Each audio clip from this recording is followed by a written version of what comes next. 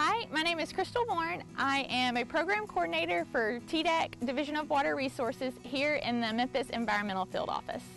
Some of my main technical focuses are the Construction General Permit Program, the Tennessee Multi-Sector Permit Program, and the Municipal Separate Stormwater System Program. I go out and do inspections of facilities that are covered under these permits. And I also deal with people on a daily basis trying to help them get in compliance.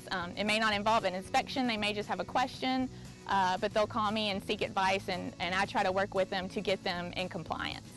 My favorite part about working with TDEC is just working with the different people involved in all the programs. So for example, with construction, I deal with engineers and contractors every day.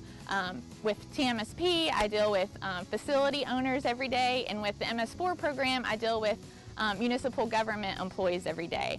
And so every day is an opportunity to get to share my knowledge about water quality and the importance of water quality with them. I think growing up, I was always concerned about the environment. I've been recycling ever since I can remember. But in graduate school is when I realized really the impacts of what we do, our actions, what that has on the environment, and then what we can do to help negate those impacts. Green Matters is a newly formed organization for women in the Memphis area who are involved in the environment or science field. Women tend to be the minority in the science field, so the purpose of this organization is to get women to collaborate.